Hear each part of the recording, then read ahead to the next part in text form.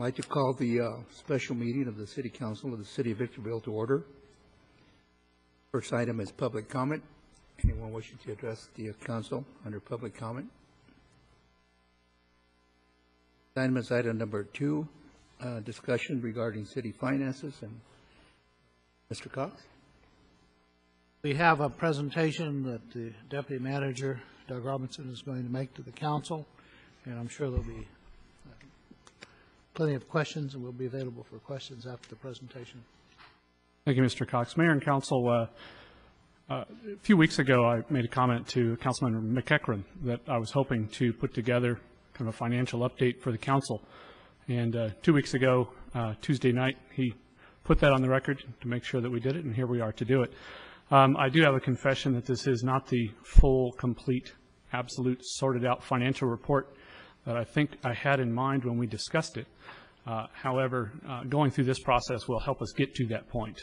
In fact, there's several members of our finance department who are working on just such a report, and some of the direction that we received from you tonight, or at least consensus, will help us complete that report.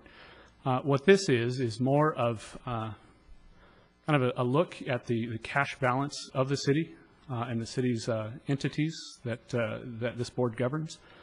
And it is somewhat the guts of the city's accounting system, if you will, on paper. And I've tried to call out some of the sections that I've highlighted in the PowerPoint. So if you'll allow me to continue with that. The picture of the city's budget when it was first conceived back in May, June of last year has changed significantly. Partially due to national and world economic declines, our sales taxes are down 12% over what was originally budgeted. That is a figure of about $2.3 million estimated at year end that is not going to be there. There was included in the budget a one-time anticipated sale of equipment at Foxborough to the tune of about $25 million. Although there has been some very minor sales of equipment or pending sales of equipment, that is revenue that is not going to be realized before the end of the fiscal year. Lastly, as far as revenue declines, there was a one-time anticipated revenue, as you're all familiar with, from the sale of Victorville 2 that was budgeted at about $82 million. And that appears in the cash balance report as some negative numbers, and we'll get to those in just a moment. For good news, we actually had some unbudgeted revenues that we were not anticipating, partially due to base property tax monies that came from VITA that were part of our subsidiary districts that have now either been dissolved or are in the process, the very last process of being dissolved. That amount was $6.5 million. That total is actually for fiscal years 07 and 08 combined that had not hit the city's general ledger, or if it had, it wasn't appropriately documented in there. Then the second item that you see there is dissolution of the subsidiary districts. The sanitary district for years has collected a property tax. However, all of its revenues that it collects through user fees have paid for all the operations and capital. So the property tax has sort of sat there, if you will. And upon its dissolution in September, that property tax and the operation portion of their budget became essentially a part of the general fund as a matter of course. Not all of that accounting work has taken place. These are the sorts of cleanup items that typically take place towards the end of the fiscal year. So some of these items, although they will appear as they maybe would have before the dissolution, before the end of the fiscal year, those things will be cleaned up, and it'll show as part of the general fund. Yes, Mayor. Yeah, the tax though will continue. Yes, that tax continues as general fund city property tax from here on out. From September on, that became general fund property tax, and in fact, upon the final notice of completion of the dissolution of the Fire District and Rec and Park District, the two actions that you took 2 weeks ago essentially caused that final completion to be done. Once we received notice from LAFCO that it has been complete, those property taxes that used to go to those districts will become general fund city property taxes. So we will no longer be a, quote, no property tax city. One thing I want to make very, very clear both to you and to our audience is that unfortunately, neither Ryan nor I, and I know you, Mayor Cabriales, had made a mention of wanting this report as well, knew exactly what bad timing it would turn out to be for a cash balance report.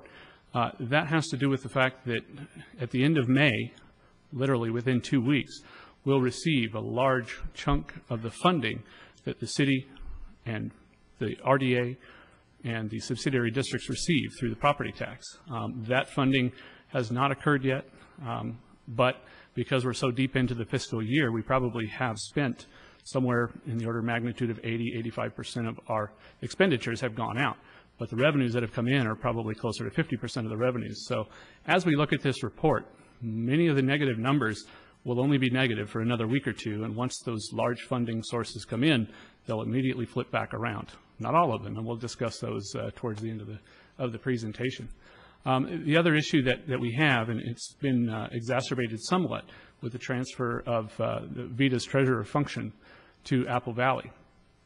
The SCLAA bonds come due, a large payment in December, about $16 million, and then a large payment at essentially the end of May, June 1st, I think it is, of about $10 million, $9 to $10 million. The funds that are used to pay that is collected by VITA and then distributed. But in years past, it's always been distributed in September of the following year. It's this year's dollars, so it could be accrued this year, but it's actually not funded from VITA to Victorville, to Apple Valley, to Hesperia, to SCLAA until a few months into next fiscal year. And we're actually looking at an interim distribution, I believe, Thursday night through VITA to take care of that problem for this year. And then also I've recommended that they have a discussion about maybe changing the way that funding comes in so that we can realize that funding, that important funding in the same fiscal year in which it's actually collected. So I would like to take a time out, though, and just thank some members of the team that I kind of brought together to go over this issue with me and to take a look at these things. Keith Metzler, our Economic Development Director, Sophie Gates, his Assistant Director, Adele Mosier, our Assistant Director of Finance, and Francine Millender, our Finance Manager, and then Steve Barrowman, who's the Assistant Director of Water / CFO of Water, all got together to kind of sift through this cash balance report and come up with some of the ideas that would keep us current through the end of the fiscal year. Calling out just certain sections, this is kind of the very first part of the first page there, and this is where it looks a lot more troubling than it is based on the timing of those things. As you can see, the combination of the general fund, fire, rec and park, sanitary districts, as on a strictly cash basis, are at a negative $3 million as of May 4th. That will resolve out. The VMUS, Victorville Municipal Utility Fund, is at a negative $21 million. That we would expect to go up slightly over the next month. And then the SCLA, that is a combination of the DDA payment to Sterling for the Dr. Pepper land, and also payment made to back up the payment for the GE turbines that the city put a down payment on and are still in question as to the exact resolution of that. That negative $53 million total will be resolved somewhat by the end of the fiscal year, and we'll get into that in just a few minutes. The Water District was healthy before coming to the city. It remains healthy now under your governance, and we don't anticipate that changing in the future. Although there has been, because of the negative balances in some of the other funds, there has been some informal borrowing that's taken place, which is typical for all cities as funding sources ebb and flow throughout the year. And we would be looking to formalize some of those loan relationships, and I'll get into that just a little bit later. Mm-hmm. Say that you would borrow money from the Water District? That is something that we are looking for part of the discussion tonight, and a recommendation that I'll be making later on, yes. Near the end of the presentation, we will be pointing out that there has been informal borrowing from funds, and it needs to be formalized. That goes to the council in the form of a resolution with council approvals showing that it's a debt, therefore a receivable, and we have to show a plan that guarantees that that money can be paid back. Right, and it's not something that ever was the intent during this budget year to happen, but it is the realization that we've come to based on the downturn in the economy and on some of these other one-time revenue sources not being realized. Our development impact fee funds are up and down both. The public buildings, DIF, most of that negative balance is sort of a prepayment for City Hall and the expansion, and will be paid in future years from future development impact fees. Same thing with fire service DIF, the fire station we're building now, and the fire station we built just a few years ago. Typically, and I think Rudy probably remembers this from when he was the chief, typically you build the station with DIF funds that you haven't quite captured yet, and then as they come in, they repay those debts. Most of that can be handled informally, and to the degree that a formal loan is necessary, we'll take a look at that at a future meeting. Measure I funds are still healthy, and we're using those funds to do not only road maintenance as appropriate, but also build roads as well. The RDA on the whole is doing very well with $41 million cash in bank. However, a significant portion of that monies will be used to pay back what showed up as a negative in SCLA, and it is done so appropriately. It's done every year. It just hasn't happened yet this fiscal year from an accounting standpoint. So, as I mentioned, this is somewhat kind of the guts of the accounting system before all of the end-of-year moving of money happens. The SCLA bond proceeds although it has a large dollar amount there, all of that is likely to ultimately be housing set-aside monies. It can't be spent on other projects without a formal loan being put in place. So how do we resolve these negative balances? The general fund and districts that are no longer, we believe, are actually going to resolve themselves between now and June 30th. With the additional property tax dollars that come in over the next couple of weeks, we believe those are going to be back to positive. We would have expected that anyway. So those are going to be just fine. It's a little bit hard to see, but at this point, end-of-year balance is estimated at $8.3 million. That does not include any expenditures that occur between now and then, so I would expect that to be a little bit lower than that from a cash standpoint when we get there. That was just meant to show the revenues that have not been realized yet that kind of cloud this report a little bit and make it a little bit confusing. Victorville Municipal Utility has been informally called a part of the general fund. It is actually somewhat a separate fund, an enterprise fund that the council entered into and knowingly went into the hole, not as far as what we actually have. But for a temporary basis, we're recommending a loan from the Water District of approximately $20 million. The remaining informal borrowing that has to take place then, that $1 million, maybe slightly higher than that at the end of the fiscal year, can actually be handled, and I've spoken with the auditors about this. It can be handled on an informal basis as it has been in the past. In fact, next year, the budget team, Mr. Cox, myself, and some of the individuals that I mentioned earlier who were on this team as well, have just completed literally half an hour ago our last initial budget meeting with department heads. So we have completed at least the first meeting, and we'll likely be scheduling more meetings to talk about some further cuts, unfortunately. But in talking with Water and with Mr. Barrowman, Water is able to survive this next fiscal year with essentially no impact on cash, meaning that the revenues that they take in will be expended next year, but they don't anticipate using any of their reserves that will still be available, the $13 million that would still be available, or this $20 million.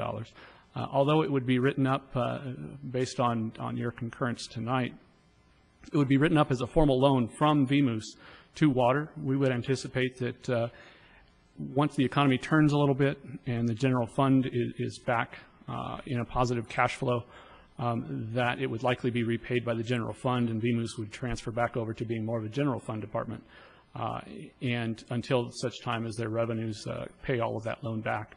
At this point, I believe the initial estimate was revenues of about $1.5 million over expenditures for next fiscal year, meaning that informal loan could be paid back next fiscal year, and then the other $20 million that would be loaned by First Water, then the general fund could be paid back over time as the utility grows. That takes care of kind of the operations side, the general fund side of those negative balances. The other side was that SCLA figure. That's taken care of by a couple of measures. One is through that VITA distribution that I mentioned that would be coming out Thursday, as well as transfers that would normally take place anyway to cover those debt service payments from the RDA, from the VITA funds that Victorville still holds as part of its RDA. The remainder piece of that would be about $32 million, it looks like, and I would like to have been able to have the time to work with the staff a little bit more on detailing this, but I know that Keith and Sophie have worked very hard at putting together a 26-month cash flow, meaning the rest of this year and the next 2 fiscal years, to show that in the event that nothing happens with Victorville 2 over that time frame, they can cash flow this borrowing that needs to take place, and to the extent that formal loans are necessary, they're prepared to put those in place. We're very close to having that, and would hope to have that in the near future to bring forward to you guys as kind of a funding plan for the retirement of that $32 million debt over time. So what's the purpose of these loans? Specifically, a couple of reasons. Number one is to protect the road diff funds that are allocated to La Mesa Nisqually, which has been the council's #1 priority for some time now, and we are crossing my fingers, getting close, and hopefully to start construction next fiscal year. I'm told that the earliest it would start would be January of 2010, but I'm not promised that, and I'm not promising you that tonight. The other issue that is at hand is to protect the restricted funds from being borrowed informally. That's one of the key things that the auditors do take a look at the end of the fiscal year as they set up the end-of-year borrowing that resolves any little minor negative balances. They make sure that in resolving those minor negative balances that restricted funds are still restricted and they're not spent on inappropriate expenditures. As I mentioned earlier, we may need some future short-term borrowing, and to the extent that we do, we will absolutely bring forward formal loan documents to be drawn up and approved by the council, and in your capacity sitting as one of the other boards, and they will draw interest at a minimum of the LAIF rate, which is what those entities are earning right now. And that does two things. Number one, it gives some comfort, I think, to the folks from the Water District who've been with the Water District for a long time. I think that it also gives some comfort to the auditors that we're managing our money correctly. And it also makes sure that as we move forward, that things are very clear, so that when we get ready to present you with a formal financial report, all these things have had decisions made on exactly where this borrowing occurs. La Mesa Nisqually. This was one of the key reasons for putting this together, was to be able to ensure that only the appropriate funds are spent on La Mesa Nisqually, and that we have the appropriate funds on hand in order to do so when we start construction next fiscal year. The road diff on hand, if you recall from a little bit earlier in the presentation, was $16.7 million. We anticipate receiving approximately $350,000 more this fiscal year between now and the end of the fiscal year. And then over the next 3 years, with construction starting next fiscal year and completion to about 24 months after that, you can see the totals. Now, when I first saw those from our city engineer, I thought, come on, Sean, you have got to be just over-exaggerating these monies. And he assured me, no, we're actually tracking higher than what those estimates are right now. Those estimates, 1/4 of that estimate is based on housing, new housing starts essentially. And those numbers are based on 200 new homes annually. As you may be aware, in April we had permits pulled for 80 new homes already, and we're tracking higher than 200 new homes for this year.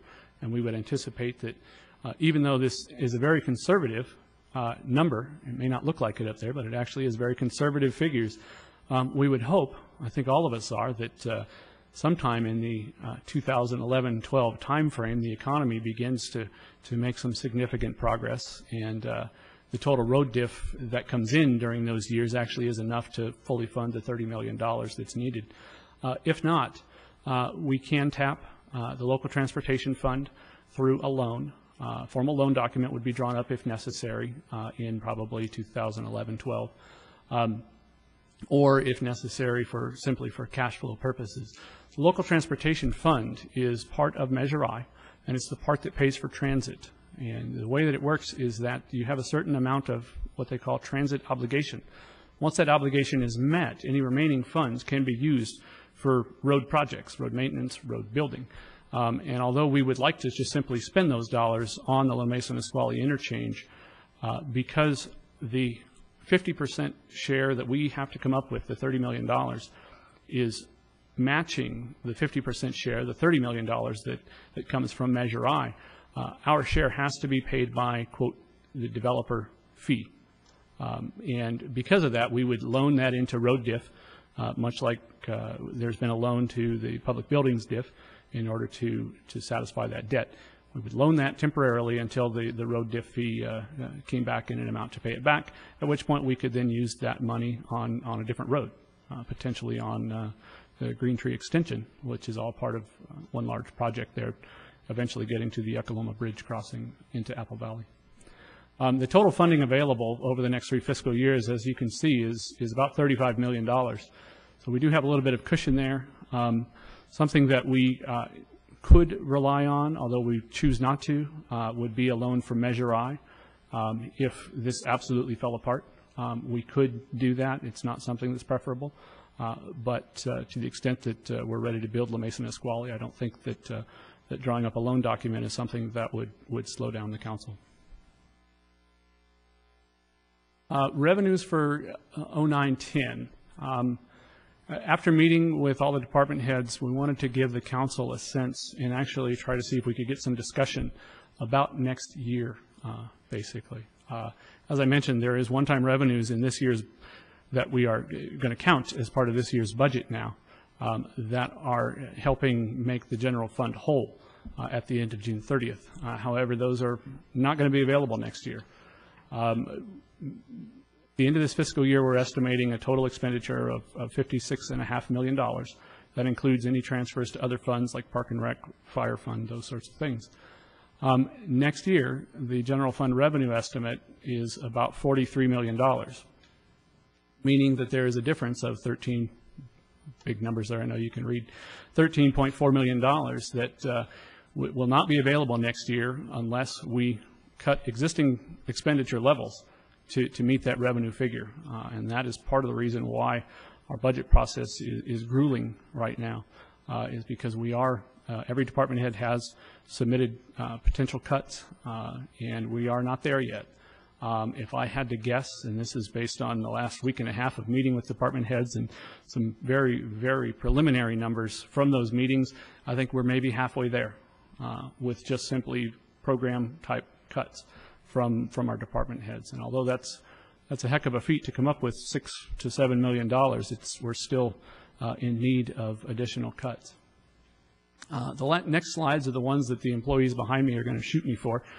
They're not intended to be proposed cuts. They are simply a discussion of benefit levels, and we wanted to try to spur some kind of a discussion from the council so that we have some concurrence, some idea for which way we should head with regard to any potential cuts that we bring forward later on. We run through our annual benefit costs. These are based a lot on salaries. One thing to keep in mind, that $13 million, or roughly $6 to $7 million that we're still looking for, is just the general fund. So for these amounts, from a general sense, only 1/3 of the dollars that are spent on these benefits actually come from the general fund. The rest of them come from other restricted funds, or the water district, or airport funds, the RDA. So to the extent that we make any cuts globally, keep in mind that those cuts only fill the gap by about 1/3 of the numbers that you see up here. 401A plan is similar to a 401K plan in businesses. 2.5 or 5% of salary for a manager and higher is deposited into this fund. Each employee has his or her own printout that they get, and then employees are allowed to invest that money into different mutual funds. That's the city share Some employees have opted to also contribute additional dollars into their piece of that fund. Excuse me. Cell phone allowance, we're just kind of running through every benefit that employees or any number of employees receive, is anywhere from $25 to $100 depending on usage. I know some of you enjoy this benefit, as do all of our department heads and most of our senior staff, as well as folks that go out in the field. That amount is $120,000, as you can see there. Similarly, auto allowance is either $250 or to $400, depending on use and title. Typically, directors receive $400 a month in auto allowance, and assistant directors and managers receive $250 per month. That annual total is $124,000.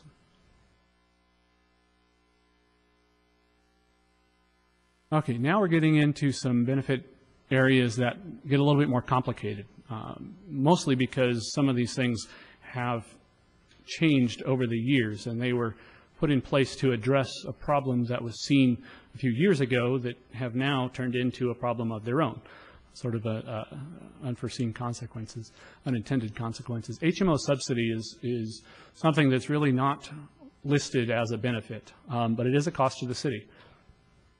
The intent was to offer a health benefit plan to all employees that would cover themselves and their entire family with no cash out of pocket. The way the cafeteria plan works, I'm sure all of you are familiar. For those in the audience who are unfamiliar, you get a certain dollar amount to use towards your benefits.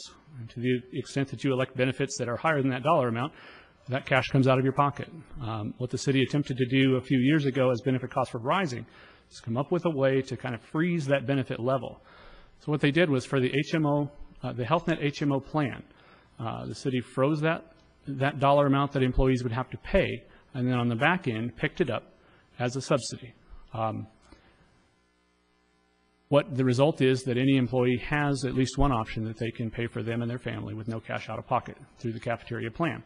However, it has resulted, and as benefit costs have gone up, this has been amplified. It has resulted in some employees receiving a higher level of benefit from a dollar amount than other employees. So someone who may be sitting right next to me we both may be receiving $626 a month for our cafeteria plan, but if Joe next to me chooses the Kaiser plan, which is not part of this, then Joe next to me is paying another $300 to $400 a month for that benefit. And that is an issue that, as I mentioned, as the dollar amount continues to rise, it amplifies that problem. The benefit cash out is approximately $300,000 that employees who opt out of the medical plan altogether, they can receive partial cash back up to $313, depending on exactly what level of benefit that they choose to take. Stability pay is something that has gone away in a lot of cities. It's essentially for long-term employees, it begins after your 5th year of employment with the City of Victorville, and it's calculated based on 2% times your years of service times your monthly pay.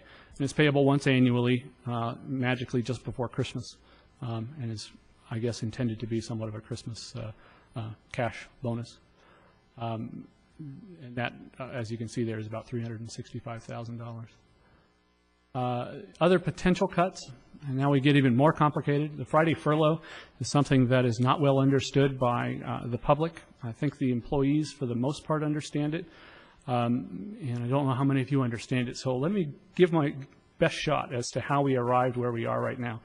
At the end of last fiscal year, the city essentially cut work hours back by 10%.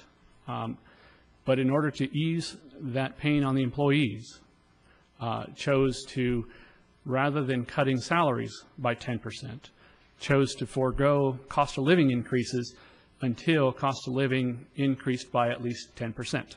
So in essence, the cities were receiving a bit of a subsidy, and it worked out, depending on how you wanted to look at it, that their hourly rate went up, but their monthly rate was frozen. So on July 1, employees should have received a 3.3% cost of living adjustment, and they didn't receive that. Instead, they received an extra day off twice a month, in essence. That negative 10% represents that cost of living that essentially was owed by the employees, if you will. This fiscal year's COLA is represented there at the 3.3%. And unfortunately, something that has really complicated matters is that the time period that the city looks at for the COLA increase is actually a decrease for next fiscal year. And looking back at the last 20 years of history of COLAs awarded to employees, I never saw, we haven't seen that before. So in essence, if we were just trundling along as we always had, getting a COLA each July 1 to keep up with cost of living, the employees' salaries would actually have to come down 1% in order to keep up with the cost of living, which is odd.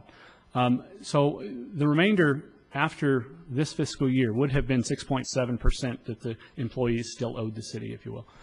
Because of that change, it would actually be an equivalent of 7.7%. So should the council choose to make those Friday furloughs an actual furlough without the additional pay to freeze benefits and actually reduce pay, it would be the equivalent of a 7.7% salary reduction, which would result in savings of $2.3 million to the citywide. Another employee benefit that we enjoy, as do most employees in other cities, is the PERS. The way that cities pay PERS is that the employer, the city, pays a certain percentage of the employee's salary, and the employee is then responsible for a different, separate percentage. Most cities in California, I'm going on a little bit of a limb because I haven't done that research, but most cities in California, I believe, actually pick up that employee cost as well as a part of doing business, at a part of the benefits package. Victorville does that as well. One option, again, I'm not advocating for any of this necessarily, it's just up there for discussion, would be to have the employees pay that employee share. In essence, the employee's benefit level would not change. It would be a reduction in salary, the equivalent of 8.6% reduction in salary. That is also expected to increase in future years, and it's something that we hope to come forward later this or in next month with an estimate from PERS as to what that share would be in future years. If you were interested in looking at straight salary reductions, as has been suggested by some department heads, you can see the payroll figures there as to what each of those salary reductions would bring as far as savings to the city. However, keep in mind that only about 1/3 of that would actually benefit the general fund as savings. That concludes the PowerPoint presentation. I think there was some desire to foster some discussion about really the two items that are at hand. One is the borrowing, to get some concurrence on the borrowing scheme so that we can bring it back to you at a later council meeting, and then also to get some discussion going as to where you'd like to see the staff and the manager head with any potential cuts. So, yes. You said you already through your department heads have reduced about 7 out of the 13, about half. Yeah, very rough calculation, probably in the $6 million range, give or take 500,000. The difference that we still need is probably another $6 to $7 million, somewhere in that range. We're looking at here. Yeah, that's what we're looking at here. And again, those numbers are very, very preliminary. I need to caution you on that because it's been almost more of an accounting tape rather than a full-fledged spreadsheet that's got those all together at this point.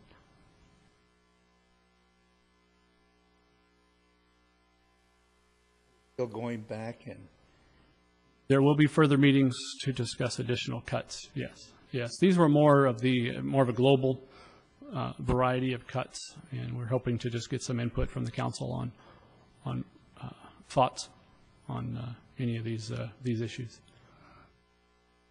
question? I don't have any questions. If you're looking for dialogue, first component of this, the idea of formalizing shifting of funds through various loan concepts, that's used a lot in lots of municipalities and businesses. As one member of the council, I do not have a problem with that. I mean, the sack of money, if you will, belongs to the residents of the city of Victorville. And if we can find a way to properly, on a temporary basis, use those funds to maximize delivery of services, it seems to me that that is a prudent thing to do, as opposed to getting caught up in a very rigid categorization of funds. And even though you may have a $6 million surplus in Fund X, you're not able to utilize that to fund some important municipal service in some other category. So, at least one member of the council, the idea that you've suggested of formalizing interfund transfers, loans and loan documents, it seems to me to be a prudent approach. Thank you, Councilman Caldwell. And in fact, one thing I want to mention is that although it would be written up as long-term loans, because of the volatile nature of our revenues right now, we would actually prefer to revisit those on a semi-annual basis to see if we can resolve those quicker than what the loan documents may indicate. Doug, in looking at this report, it indicates a date on the first page of May 4th, 2009? Yes. That's correct? Yes. But on the last page, it talks about bank reconciliation has not occurred for April 30th, 2009. Correct. So these numbers are just estimates, or?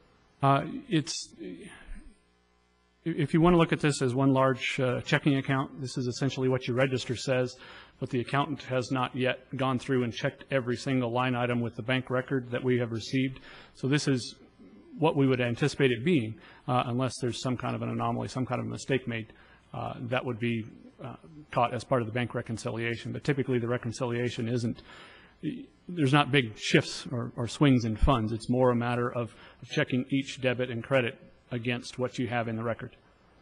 Okay. And is also my understanding that the VITA funds have been transferred to the town of Apple Valley, yet that shows on the last page here. Is my understanding of that correct? Yes and no. I think that they are going to be transferred, and I'm going to have to rely on somebody behind me, and I'm not sure who it is yet, but I believe they're going to be transferred later this week. Okay, yeah. Thursday there would be the transfer, and in fact, after the transfer would be when the interim distribution is made in order to cover those bond funds that have been paid this year. The transfer of those funds includes our share. Exactly, yeah. Don't get it back. Right. The transfer of the funds will happen on Thursday, and in fact, I don't know if there is a check coming back to us for what is, you're absolutely correct, a majority of our funds, or if just the difference is being transferred over to Apple Valley, and I'm going to rely on Adele again to answer that one. Okay. What amount is that? The whole amount is approximately $54 million, if I remember correctly from a discussion about an hour ago. And then they will then cut a check back to Victorville for its portion of those VITA dollars in the distribution. What's that amount, though? 22 million.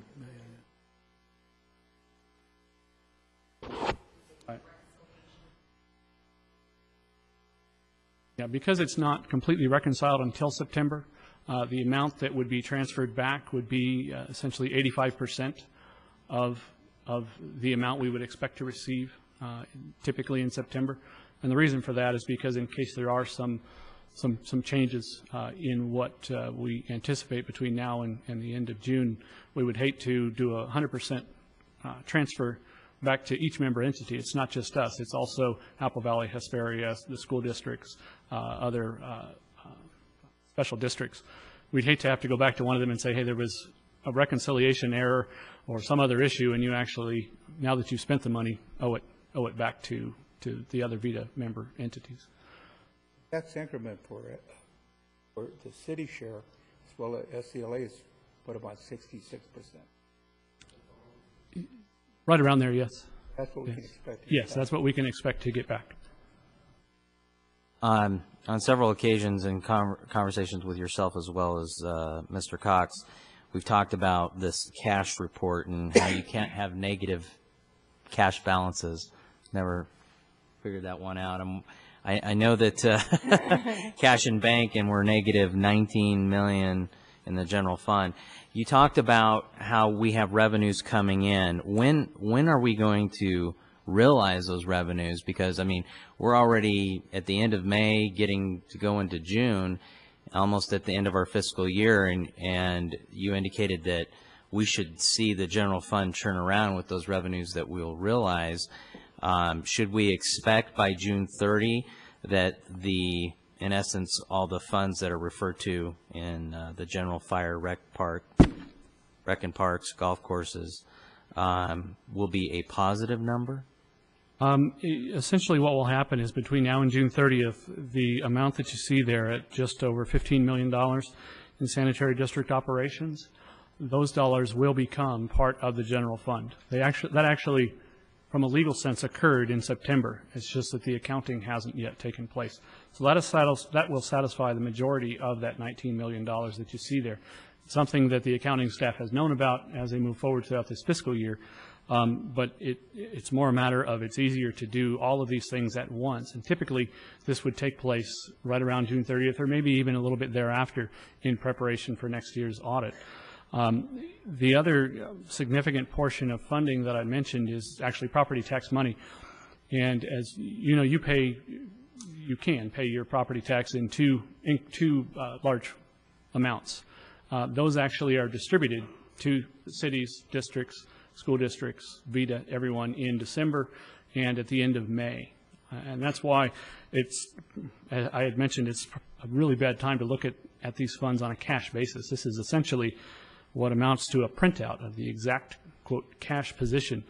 Now, the bank that's referred to here, cash in bank, is not Bank of America, and it's not DCB. It's the bank as in what is referred to by Councilman Caldwell, as well as others, as the big sack of money. This is kind of the total funding available for all city-related services.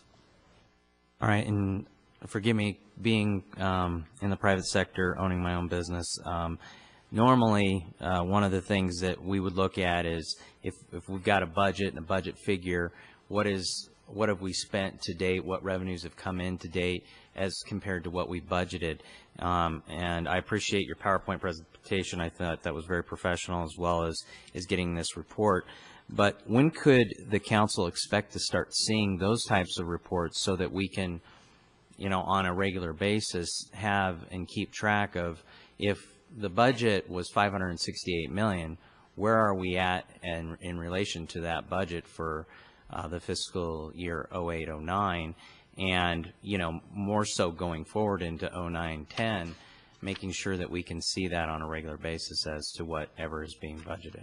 That's not an answer that I have right now, actually. I know that our finance director is working with several members of his staff to assign those pieces of that financial report.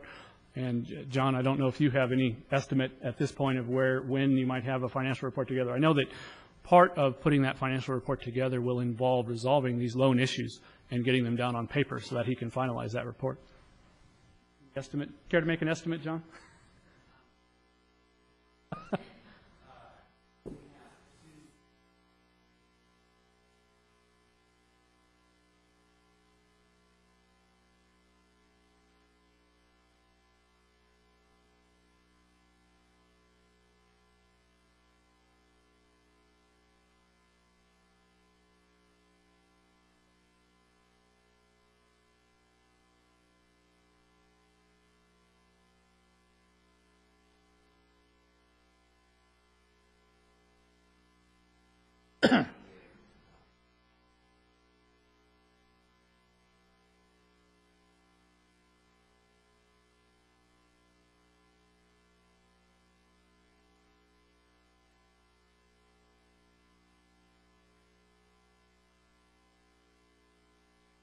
I don't think that answered your question as specifically as you wanted. That sounds like a 20-month audit type of answer, no. but I'll take it for that. Okay. One of the things that I think the council needs to see is, once they adopt the budget, and this is moving ahead, is a variance report to see if in fact we're staying within the parameters that have been adopted.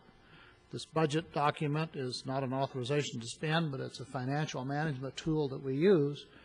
And unless you have a monthly report that shows the variance report, how close to we are in meeting the expenditures and the income, and knowing when the money comes in, we really don't have any idea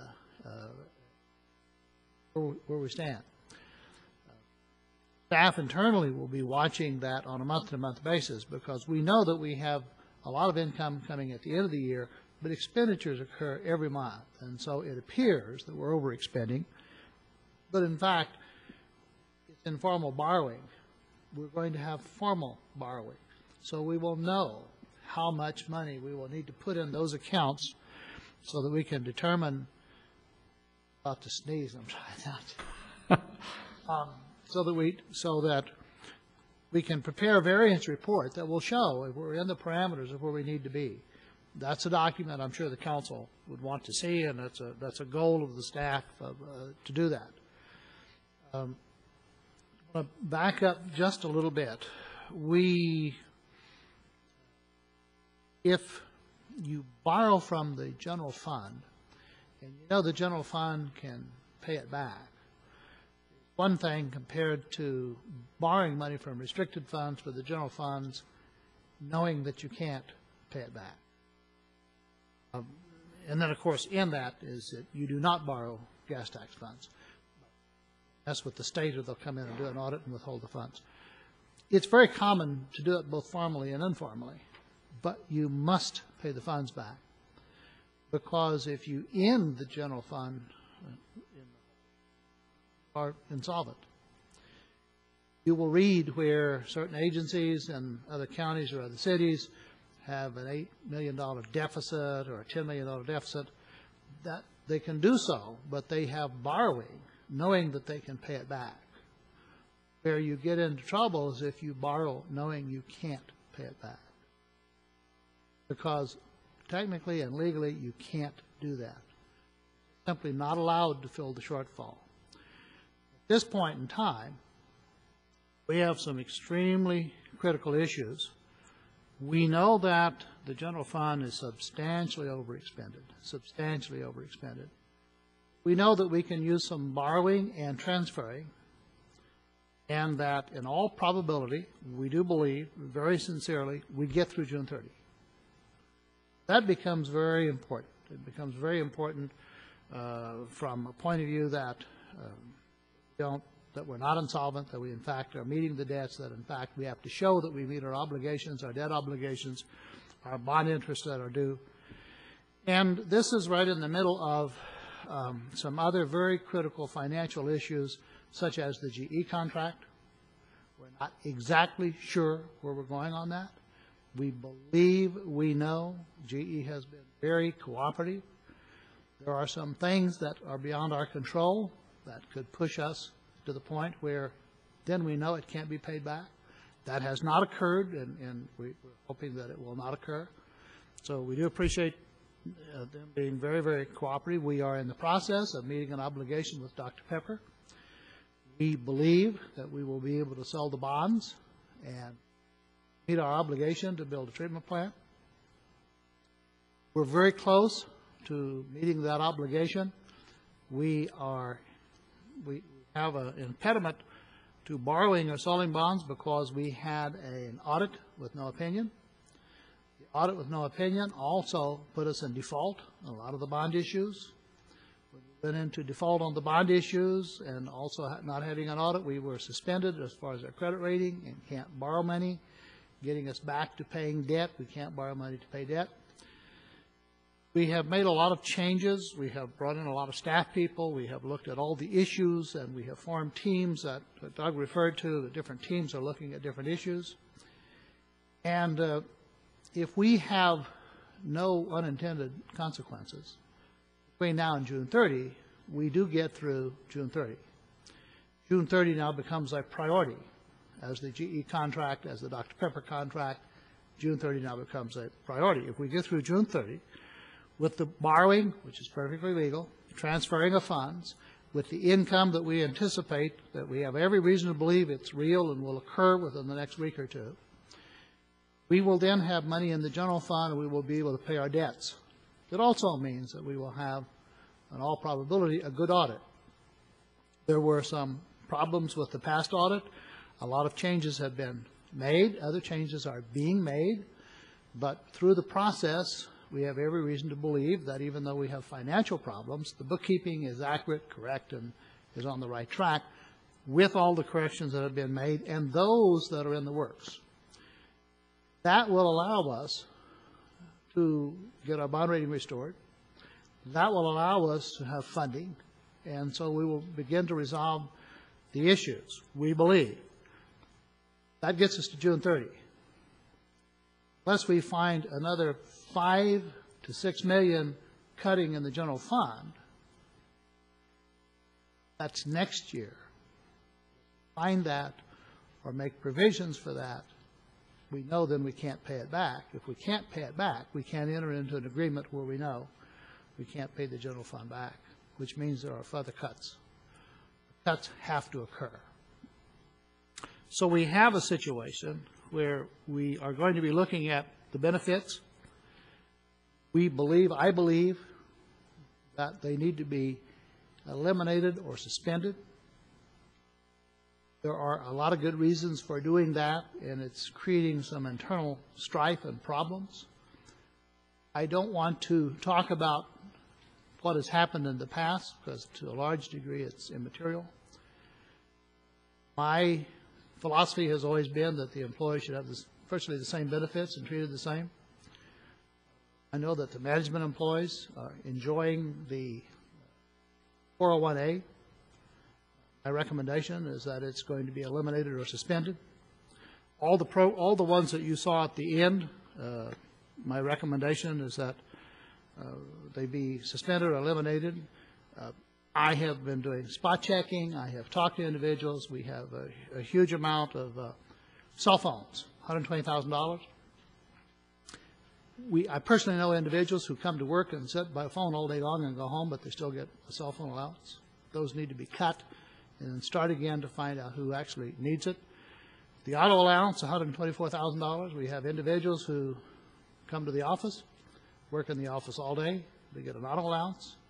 You cannot pay people to come back and forth to work. It must be a part of the business. And in many instances, the office has a city car. We have a separate study that we have not given you. It's on my desk. We have a surplus of city vehicles that are not being utilized, tremendously being underutilized. So we not only have a utilization program that we're looking at to make a determination, but we're also going to establish pool cars for those who need them. We have virtually new cars with low miles or no miles, very low miles on them. This needs to be looked at. The HMO subsidy is causing kind of a morale problem with the employees because you have two employees working side by side with totally different health benefits. I admire the council's ability to make sure that, to try to make sure that the employee's family is covered. But what has happened is that if an employee is single or if an employee has only one dependent, they're getting a totally different benefit than an employee who has family, because the council is backfilling it, and so you have an employee that has more money being paid for a benefit that is, the way some employees look at it, is being withheld from that employee. Same thing occurs, assuming that you have two employees. They both have the same numbers in the family, and they both are covered by insurance, but one is covered by Health Net and one is covered by Kaiser. You backfill the employee that takes Health Net. You do not backfill the employee that takes Kaiser, and those employees look at it as being punished for choosing Kaiser. But the fact is that there could be several $100 difference in the benefit the employees are receiving. That needs to be eliminated immediately.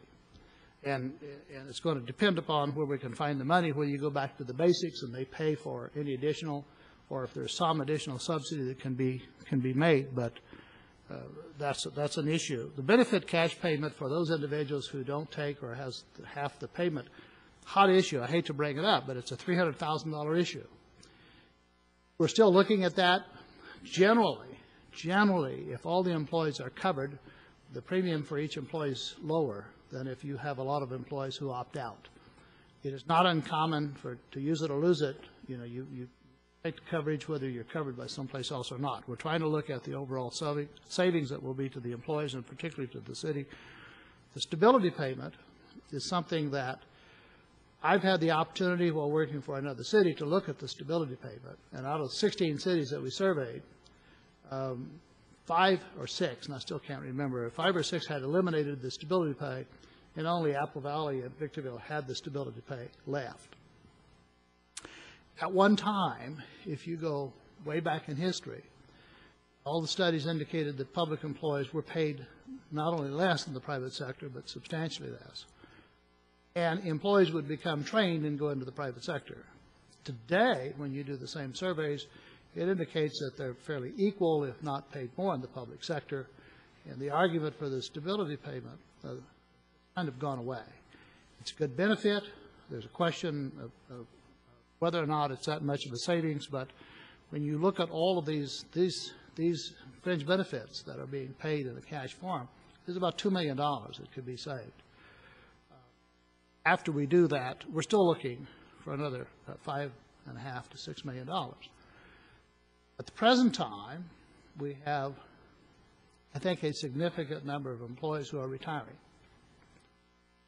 And we don't know what that savings will be, but we're putting that together. We also have a significant number of departments who are going through reorganization. They are having to drop programs, eliminate programs, combine programs. As a result, several of the department heads have indicated that eliminating programs or doing away with contracts or assuming functions, they also are going to be reducing the number of employees they will need to carry out those functions. That has not been approved. It's not been totally looked into, but preliminarily, many of the department heads are recommending a reduction in the number of employees because of the reorganization. And if, in fact, it makes sense, and they do eliminate functions because of the economy, and council knows very well when we canceled contracts, we eliminated a lot of functions and we eliminated contract employees. We have a large number of part-time employees. We will be cutting those back substantially. Part-time, the hours will be reduced. And we also then will be looking at what the final gap is. What I have tried to do is avoid layoffs. Individual council persons have expressed the desire to avoid layoffs. And we have heard the council loud and clear, doing our best to do that. Some of the departments have communicated with the employees, and some of the departments have suggested that there be a pay cut for all the employees across the board rather than lay off anyone. We're still studying the effects of that. We have had one department that apparently polled most of the employees and recommended a 10% across the board. One recommended a 15% across the board. We don't have those numbers finalized. If we don't do something like that, I don't see how we can avoid the layoffs. It just can't be done, in my opinion. And while that is upsetting to a lot of people, if you assume that we didn't have the other debts and the other commitments that I had mentioned earlier, one must only read the paper to find out that layoffs are occurring in other cities. It's fairly widespread. No one likes it. But we do believe that if we get to the bottom line and still can't close the gap, that we have to propose the reduction in salary after we've eliminated the benefits that we believe that we can eliminate, after we've equalized the benefits that we think is fair then to all the employees. We're left with a reduction or a layoff. And one of the reductions that we would be looking at, and I know that no employee wants a reduction in salary, the fact is that when the council closed every other Friday, there was a 10% raise. That's what it amounted to. And then you had the cost of living, and that was Doug's explanation with the minus 1% cost of living of the 7.7. So the employees are ahead by 7.7, and it may be necessary to eliminate the 7.7. That makes the gap fine. If it doesn't, we still doing the best we can. We're working as hard as we can. We're trying to keep the employees together. We don't want to see anyone get hurt in this. The bottom line is we have to make these numbers match, or we get in trouble with other people. Councilman McEachran, part of the presentation talked about where we were looking at the end of this fiscal year with regard to our expenditures. And Assistant Director of Finance Adele Moser just whispered in my ear that, in fact, how they came up with that was using an internal document that they refer to as the budget to actuals document. And it is a document that tracks exactly what you're looking for. She said that she's willing to try to formalize that a little bit more than the internal document, and would be prepared to present that to the council in 2 weeks. I just want to make one comment. Many years ago, when I first became a council member and we were going through the budget, there was a loan taken from a restricted fund. And it had to be paid back within 12 months when it was a restricted fund. And I asked if we had paid that loan back to that particular restricted fund. I was told that, well, we do it on paper. We show it being paid back before the 12-month period, and then we just take another paper after that and show a loan. This went on for many, many years. At the end, we wrote that amount off. And it was quite a substantial amount. And Jim, I was very pleased to hear you say that we would make it a formal loan. Formal document. And it would be back. Would we make it a time limit on that loan, There would be Jim, time limits where it's required, and there would be interest paid. That's the same as the LAIF account, which is the Local Agency Investment Fund, where we have invested the funds of the city. That interest rate is normally used on documents. There are some loans that can be made up to 5 years, where you can actually loan the money to another entity. I don't know of any documents that allow beyond the 5 years, and I will research that, but most have to be paid back within the year if it's. I just wanted to bring that up because that really, at the time, I was really upset. And I, coming from a private sector like Ryan, I know what my budget is from month to month. I know what's coming in that hasn't received yet. And we lived within that. We have to. I know we're just a small little business, but I firmly believe that most cities should be run like a business. As far as pay cut, I just want to tell you, I cut my son's pay last month. You're laughing, yeah. He wasn't very happy. I said, well, you know, I love you dearly, but it's either I'll cut your pay or you have to go somewhere else, look for a job.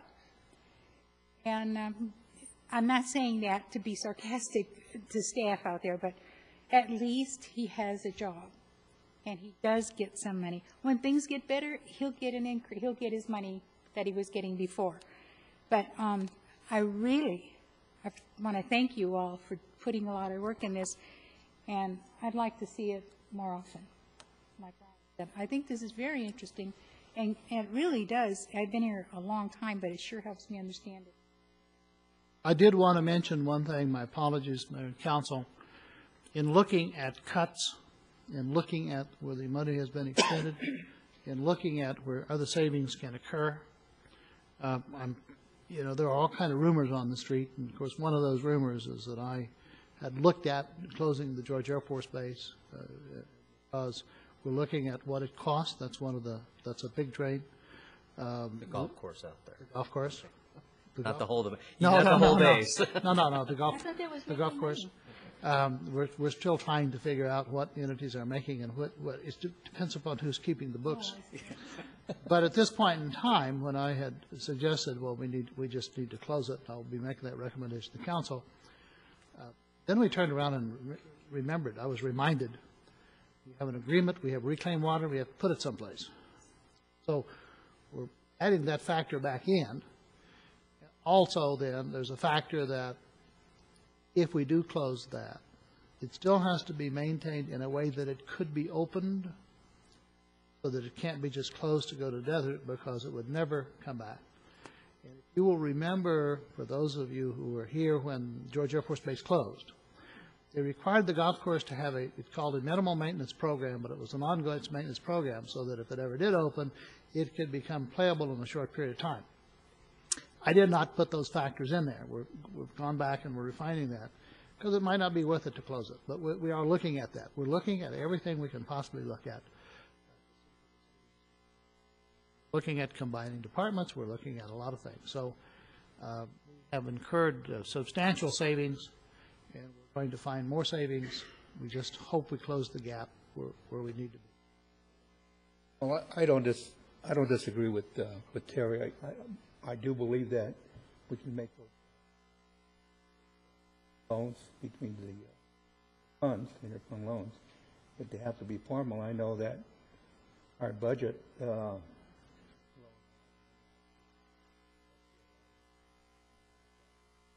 not even sure if those were formalized or not, but I know that look at the numbers, it's a huge amount. They're huge amounts. They will be formalized. Doug is working on that now. There will be documents and resolution forms that comes back. It'll give the amounts, the loan from what fund to what fund. It'll show up in the budgets, and it'll actually show up in the audits. Mr. Mayor, if I could address one issue that Councilmember Almond brought up, just to clarify for those of you that were here and to inform Councilmember McEachran and remind probably Mr. Cox, who hasn't looked at these things in a while.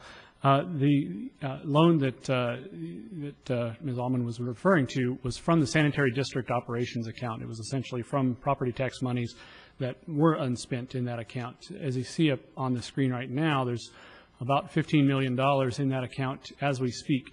And that amount essentially has legally been transferred from the Sanitary District, which no longer exists, into the general fund as a successor agency.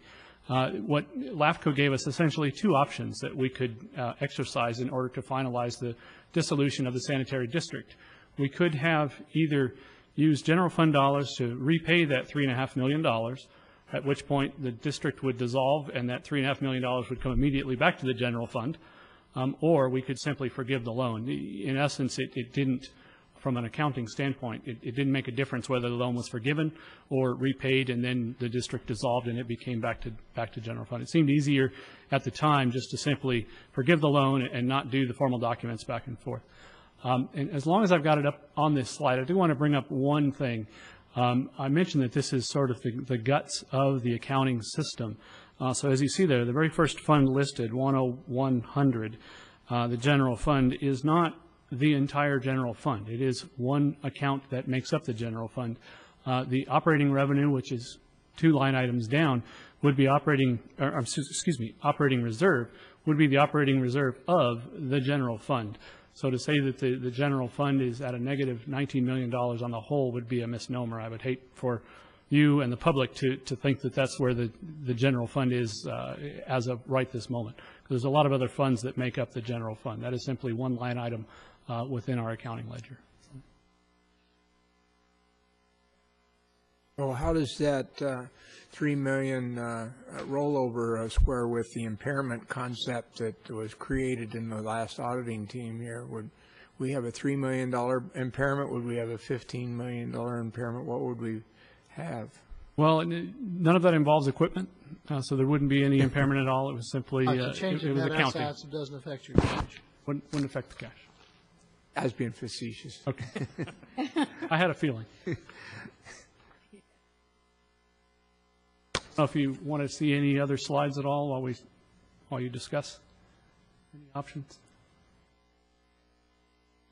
Well, I don't need to see any more slides, but at the front end of this, Doug indicated he was hoping for some dialogue on 2 principal subjects. One was the formally adopted policy that allows for the loans and for them to be documented.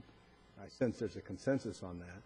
But he also indicated, if I read him correctly, that he was looking for some expression from the council with regard to these programmed cuts or potential cuts outlined. And my sense at this point is that the effort that's being put in by Jim as the city manager and the department heads and other senior staff, I think it would be premature and problematic, at least for me, based upon the presentation tonight, to say you ought to cut Program X, but not cut Program Y. I have a great deal of confidence in Jim and in the senior staff, and at least for me, I am prepared to defer to their judgment, including all of the potential program and employee benefit adjustments. The reality is that we've got to close the gap. And for us to come to a council meeting and get, kind of sketchy information because it's not all completed, and then to say, well, I think you ought to do this versus that, I doubt if you could get a unanimous position on the council. Most programs, and you might not even be able to get a consensus. But they need some direction on how to go forward from tonight. And at least my position is that I'm prepared to defer to them, but also indicate that I would vote for whatever package of recommendations of the City Council that gets us into appropriate level, and that would include cuts in staff if that became necessary. It would include adjustments in the health care programs if that became necessary. It would include the elimination of perks if that became necessary. I think we owe it to the senior staff to let them know how far, at least the majority of the council, is prepared to go, so that they don't spin back in 2 weeks and we say, well, that's a sacred cow and adjustment. So that is my my feeling. We pay these folks to run the city. Confidence in them. I'm prepared to support their judgment. Very, very difficult arena. The only other thing I would say, I have said the same thing that Joanne has just said. Brian, I too am a small business person in this community, and like everybody else, business is down. We've laid off people in our shop. We've curtailed benefits in our shop. We've done what we had to do in order to stay afloat. And part of our consideration at my firm was to try and avoid, where practical, where possible, the layoffs. We can do it without layoffs. That certainly would be my preference. But I don't think we ought to take that off the table because we don't know where the numbers are going to go. And I too say, well, we ought to run it like a business. The reality is you cannot run a city, a municipality, like you run a private enterprise. We have certain mandated things that we can't fiddle around with. Public safety being one. Now, we can not patch some of the potholes, and we can not chase some of the dogs in the neighborhood, things like that. But if you were to make decisions the way you make them in the private sector, there's a whole bunch of things we do we would eliminate just simply because there's no money, and we make a conscious decision to subsidize them so we have a quality of life. And I know John Gargan will hate me when I say this, but, one should argue, can we afford a full park and recreation program if times are bad? Well, I don't want to cut park and rec, but people say we ought to run it as a business, and if we ran it as a business, there's a lot of things that we wouldn't be doing. I didn't mean it that technical. I know. I really didn't mean it. John, I didn't mean it that technical. No, and I think we need to fill some of these potholes because people are catching me in the grocery store and saying that they're going to come and show us their car. Yeah. I'm only signaling out John because he's sitting in the audience, and I'm not advocating any cuts in park and rec. I'm just saying, if you ran it as a business, I understand. what's the first priority? Police and fire. Yeah. No, if you that's did, the last priority. if you did zero-based budgeting, the way I was trained to do it in business school and when I was at Contel, you'd zero out everybody's account, start from scratch, and you decide what the level of public service is going to be, and once you fund that, everything else gets the crumbs that may be left.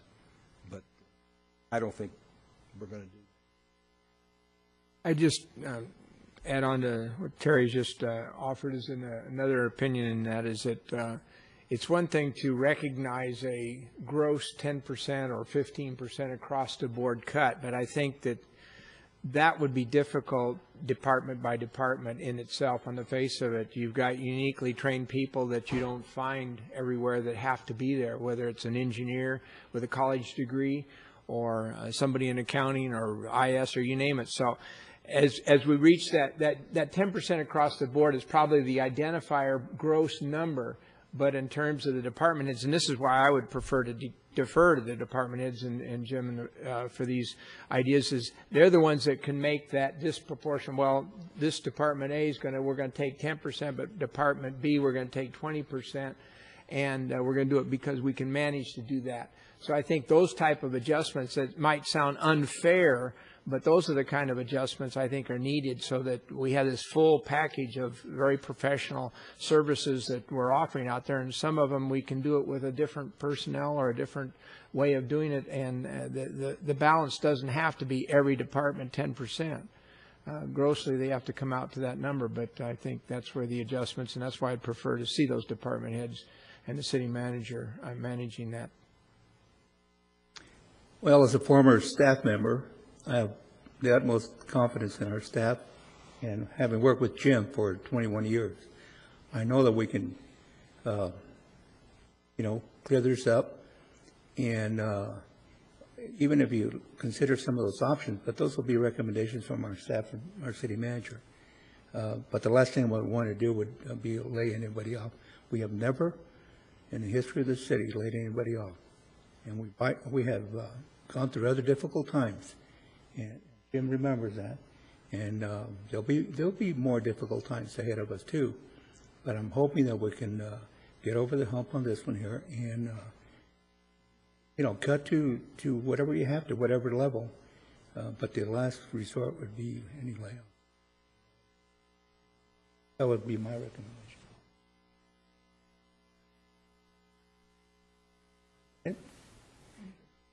Okay, we conclude item number